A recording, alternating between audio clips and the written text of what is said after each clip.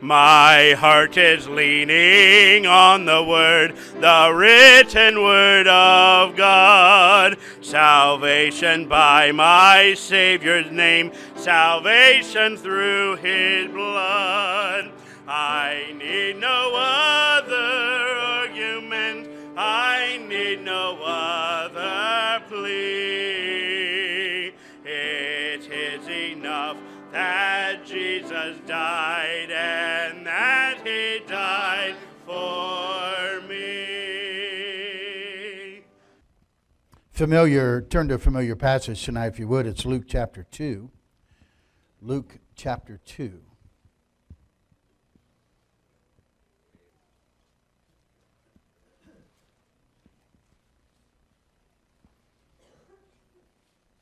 Now, Harvey, you joined the church this morning and then you backslide 6 rows. How's that happen? You're always in the second row down here, and now you're back there.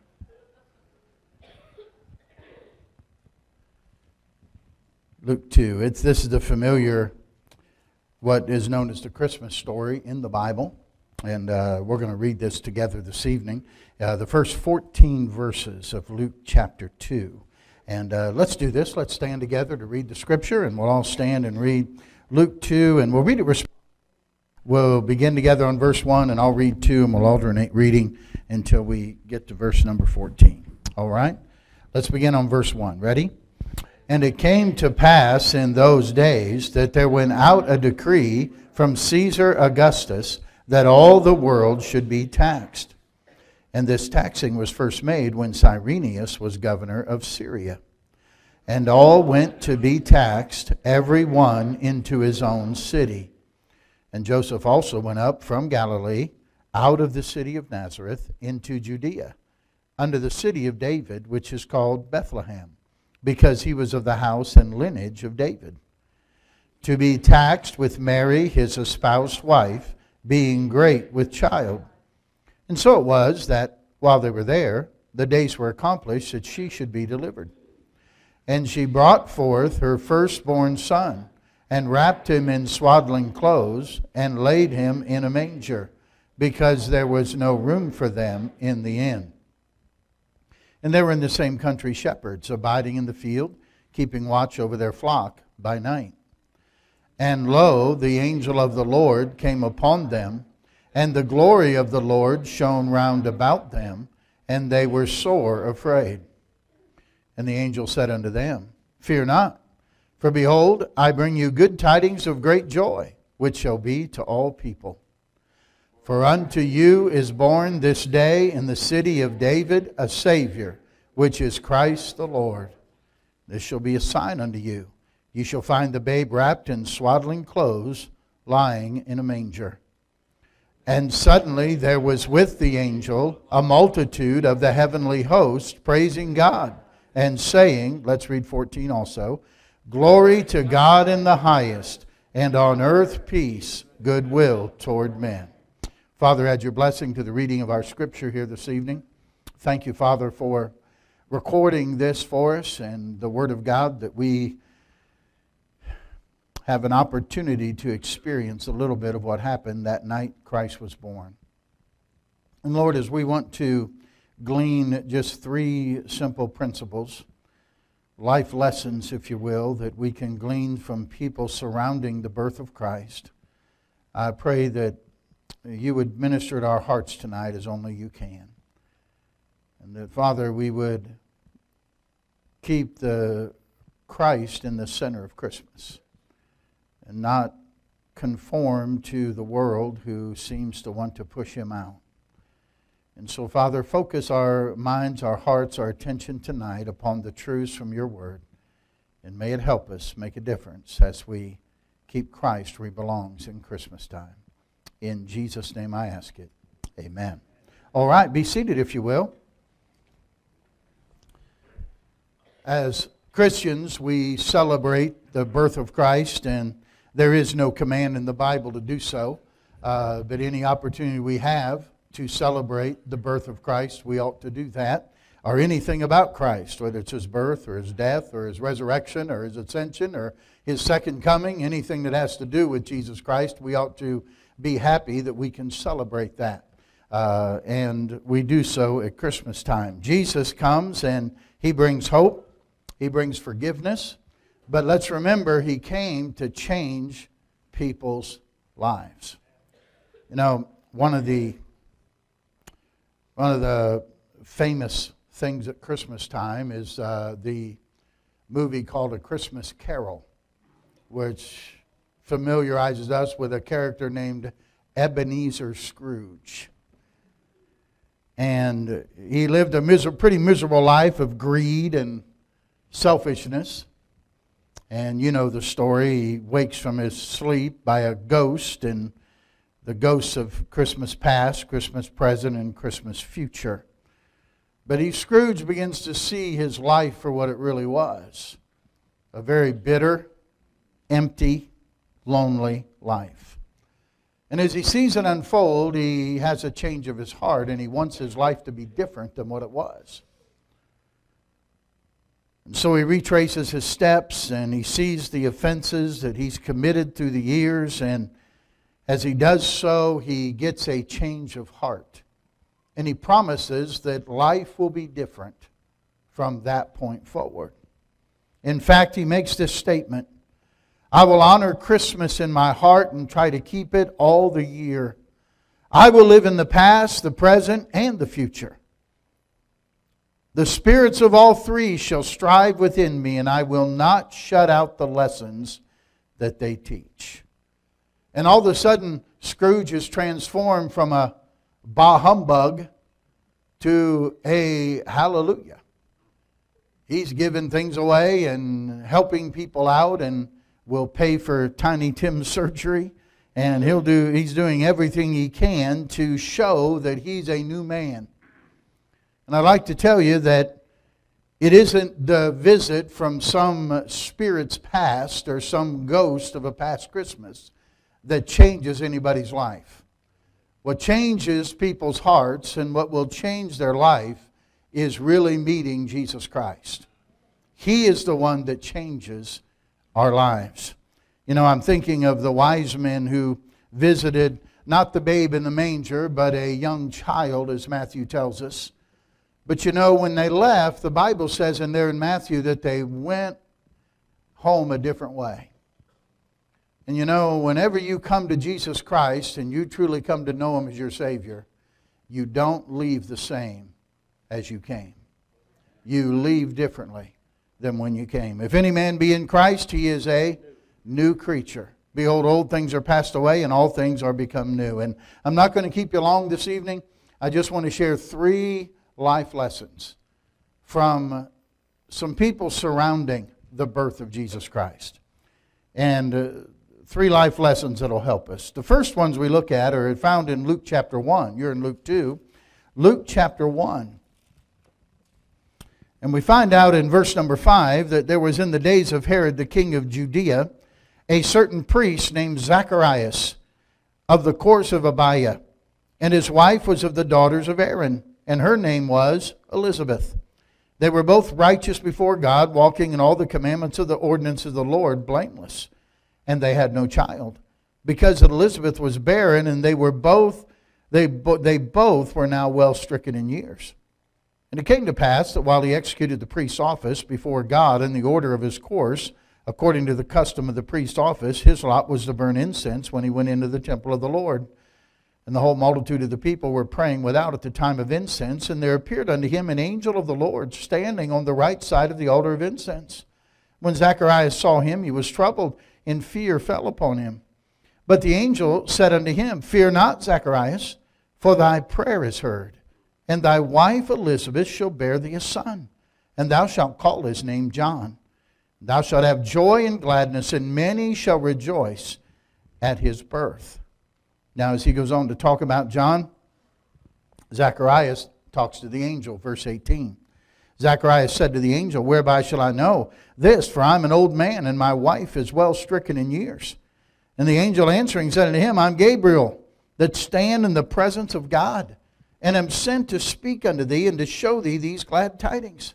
And behold, thou shalt be dumb and not able to speak until the day that these things shall be performed, because thou believest not my words, which shall be fulfilled in their season.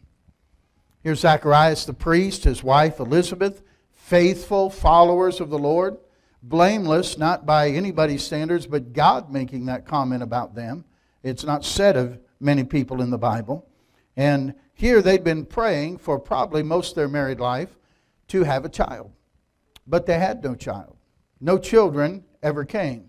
No answers to prayer. To have a child in Bible days was considered to be blessed by God. If you were barren, you really prayed that you could have a child. You remember Hannah prayed earnestly, and God gave her Samuel as well as some other children. And so they wanted the blessing of the Lord, but the years rolled by, the years passed by, no child. Zacharias is going about his business in the temple. I don't know if they recently had thought about a child or not. I don't know if they had discussed it. I don't know if they had just prayed for many years and now they have not prayed. I'm sure they had conversations through the years saying, I wonder why God never answered our prayer. I wondered why we never were blessed with not just children, but even a child. God didn't see fit to hear that prayer. But while he's offering this, doing his duties in the temple, and he is going about his business that he does in the temple, offering prayer at the altar, an angel appears, Gabriel. And he says, your prayer has been heard. And you're going to have a son. Well, your wife is. That'd have been news, wouldn't it? And Zechariah can't believe it. He goes, how can this be? We're both old. Well, he didn't say he was old. He just said his wife was. He said he was old and his wife was well stricken in years. And he said, how is that possible? And I love what the angel said. He said, I'm Gabriel. I stand in the presence of God. And you're asking me, how is this possible? With God, what? All things are possible. Don't remember who's talking to you here, Zacharias. Here he has been praying for years, and now the Lord announces your prayer is going to be answered. And then he doubts whether it's really answered or not. And of course, he says, here's going to be your sign. You're not going to be able to say anything until the baby is born. 9 months of silence for Zacharias.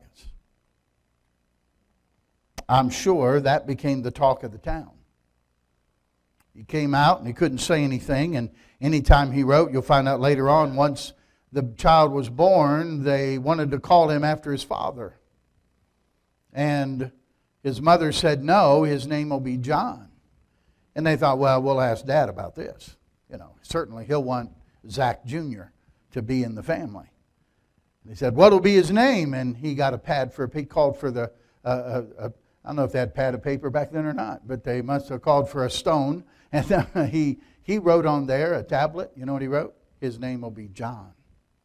And when he did that, then his tongue was loosed and he was able to talk. I could imagine, you imagine as they walk through the city, old Zachariah and Elizabeth. It doesn't say how old they were, but they were well past having children. Okay? I don't know what age they were. Maybe they were 71. Maybe it was like Bob and Kay Wallace. Can you imagine what you would feel like if Bob Wallace announced Wednesday night, I have an announcement to make, and he said, my wife and I are going to have a child. There would be a gasp go across the crowd. You know? But can you imagine that it really was true and they had a birth? And can you imagine now, 9 months gone by, 10 months, 11 months, 12 months, the baby's 2, 3 months old, and you'd walk into church and there's Kay carrying their baby. Bob walking around with marks on his suit from where the baby spit up on him, you know. The badge of honor for every young father. And everybody would say, isn't that amazing? What a miraculous thing God did there. You imagine, it would have been no different had they talked that way about Zechariah and Elizabeth. It was unbelievable.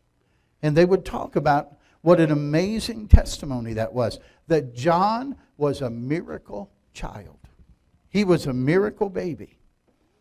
But the principle I want to give from this, from Zechariah and Elizabeth, was never give up praying. I don't know how many years, if they're past childbearing years, let's say they were 60. I'm sure that they've probably been praying since they were probably in their late teens or 20 years old in those days. 30 years, 40 years. The tragedy of our generation and in our culture that we're in, when we say, well, I really prayed about it, that usually means we talked to God about it once or twice. There's very few people that would say, I prayed years for this, and really mean that. There's very few that understand how much persevering in prayer really means. But God answers prayer. But God answers prayer on His timetable and not ours. We are very, we're all about instant gratification in America. None of us like to wait. You know, one of the men at Madison the other morning talked about prayer. It was, where's Kevin? Back here. It was Samuel Afalabi. And Samuel was saying how he's the one who stood up and said, worry is gone. I used to worry every day. What about this? What about this? I need to do this. What if I don't get this done? He said, now there's no worry. Everything is in God's hands. And I trust Him. And he talked about prayer. And how he commits things to prayer. And he said, you can be sure when there's no answer to prayer, he said, you can be sure God is still working. And that's true. But you understand this. When there's no answer to prayer, what God is working on sometimes is you and me. He's waiting to prepare us to be ready to get the answer to prayer. Maybe it's the fact we want it, but He knows we're not ready to handle that yet. So He waits. But we're to keep on praying. And here John the Baptist comes, the miracle boy, the preacher that prepared the way for the Messiah, Jesus Christ. You understand, you're not a self-made person. We're all a God-made person. Whatever you are tonight is attributed to God, not yourself. You start thinking you can do anything and I did this myself. Who lets you get out of bed in the morning?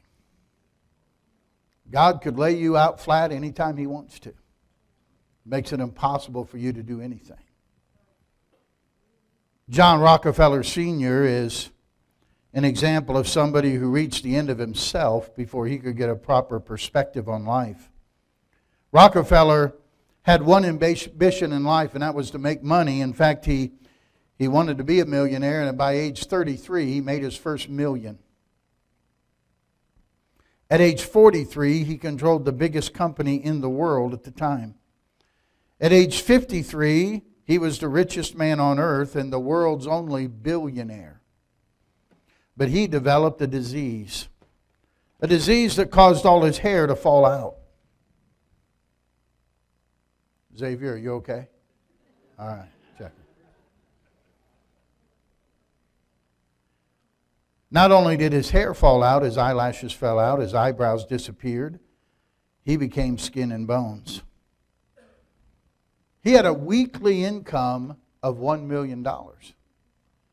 But all he could eat was milk and crackers.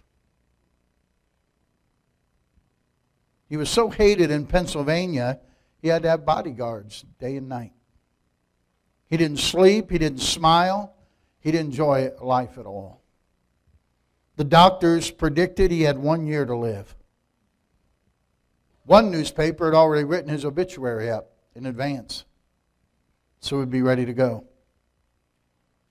One sleepless night, John Rockefeller came to his senses and realized that he could not take one dime with him into eternity.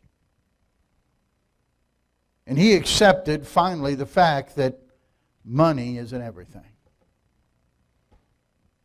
By the time he got up the next morning, it is told he was a changed man. He began to help churches with his wealth. He established the Rockefeller Foundation.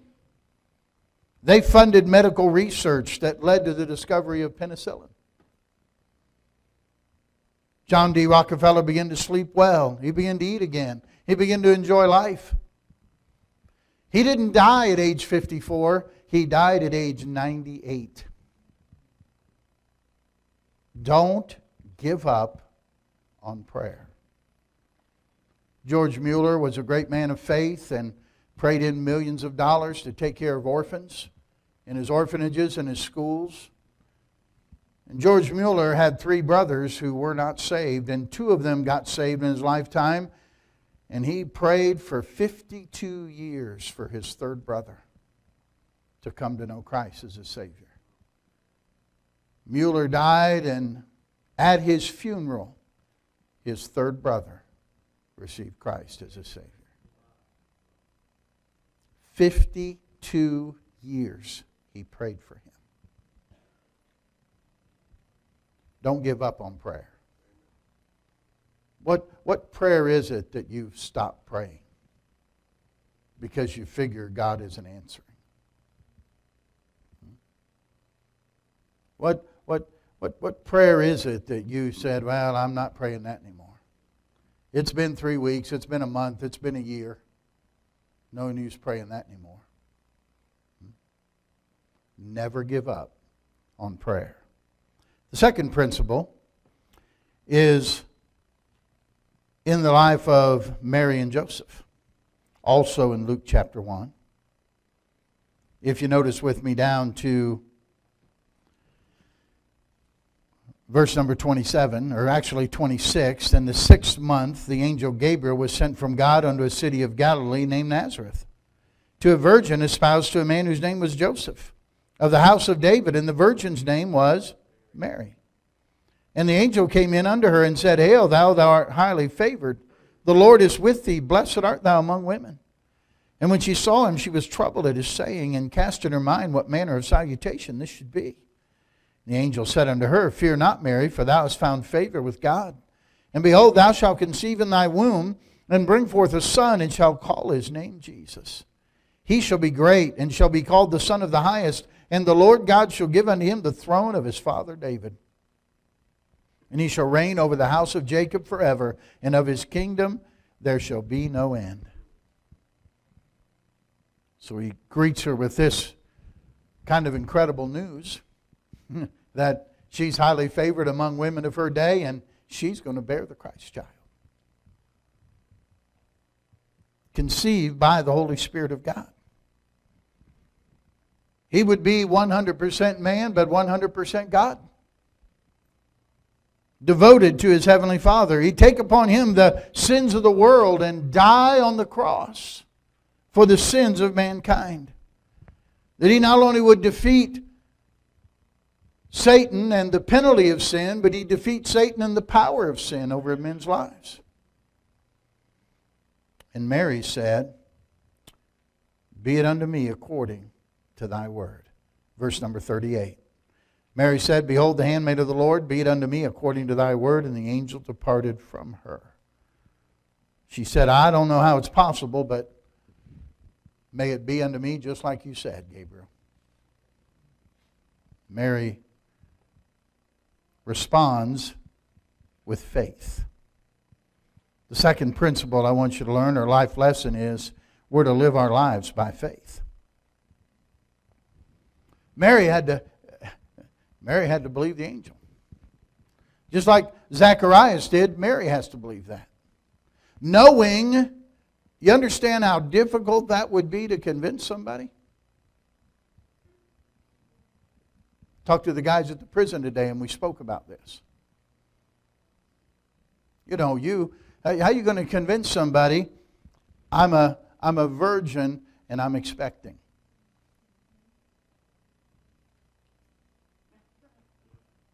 How's that work? Who would believe that? That's what Mary's faced with. She believed what the angel said.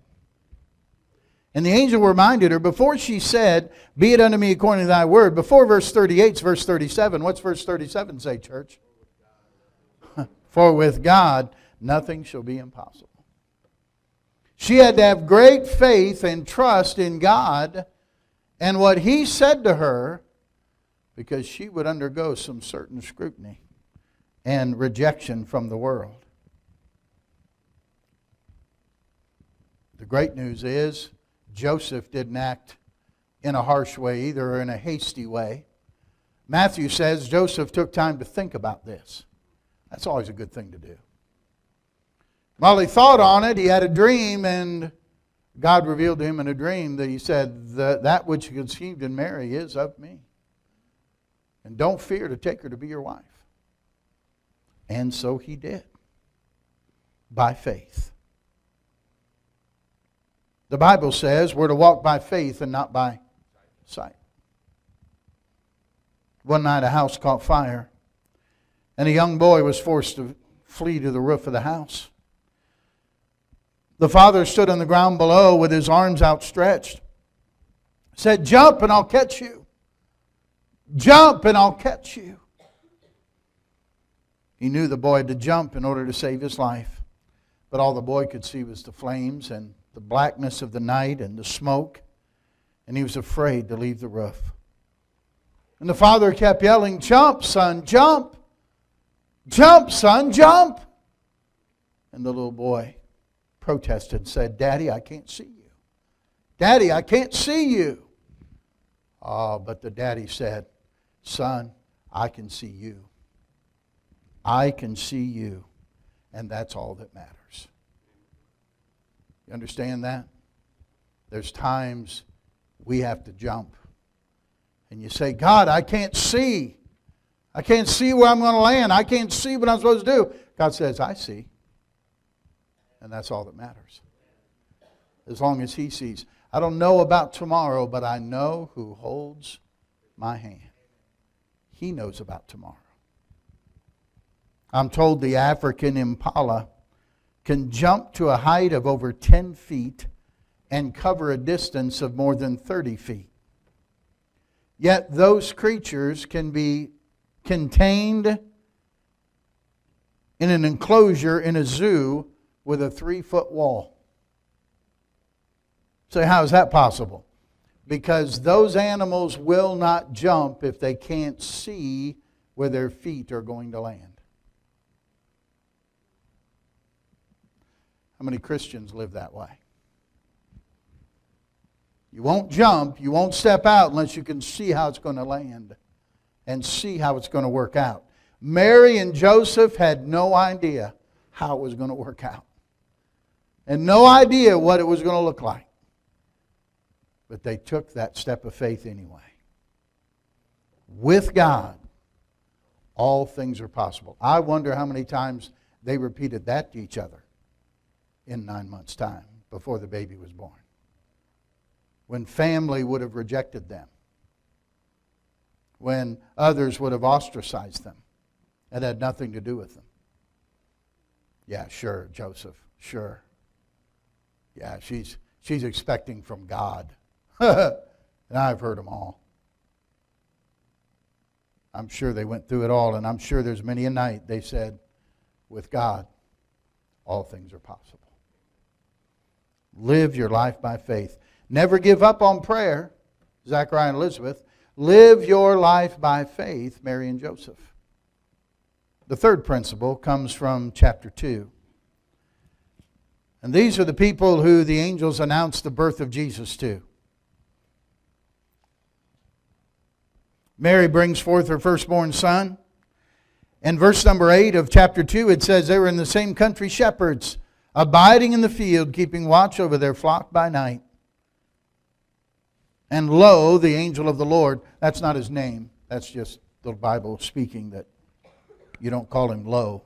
But he's the angel of the Lord. He came upon them. And the glory of the Lord shone round about them, and they were sore afraid. And the angel said unto them, Fear not, behold, I bring you good tidings of great joy, which shall be to all people. For unto you is born this day in the city of David a Savior, which is Christ the Lord.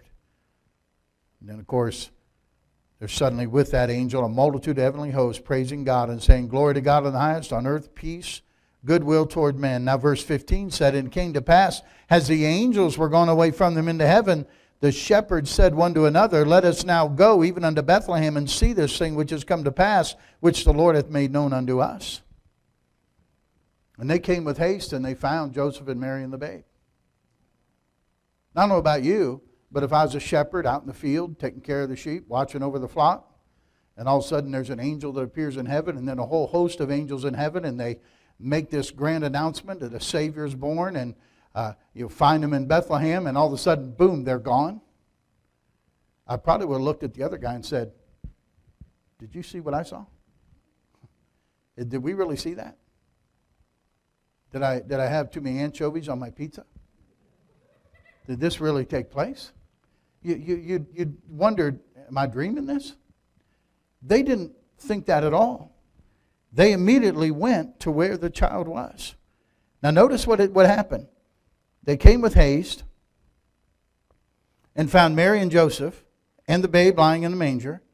And when they had seen it, they made known abroad the saying which was told them concerning this child. And all they that heard it wondered at those things which were told them by the shepherds. Mary kept all these things and pondered them in her heart. And the shepherds returned. What were they doing, church? Glorifying and praising God for all the things that they had heard and seen as it was told unto them. They went home different than when they came. Now they're glorifying and praising God for what they'd been able to see. I think this is a song. It might be a poem. I don't know. It's called Nothing Ever Happens to a Shepherd. And it goes like this. It's cold out tonight in this God-forsaken place. And we're stuck here with 1,000 sheep. While life is exciting everywhere else, the highlight of our day is sleep. Shepherds are notorious for making little profit. We garner just enough for room and board. While everyone else wallows in their wealth, we're financially ignored. It's lonely out here in this isolated job. Our position is without esteem. We're socially challenged. We're society's outcasts. We're not exactly every woman's dream. Shepherds have a humble purpose. Of our fate, few people really care.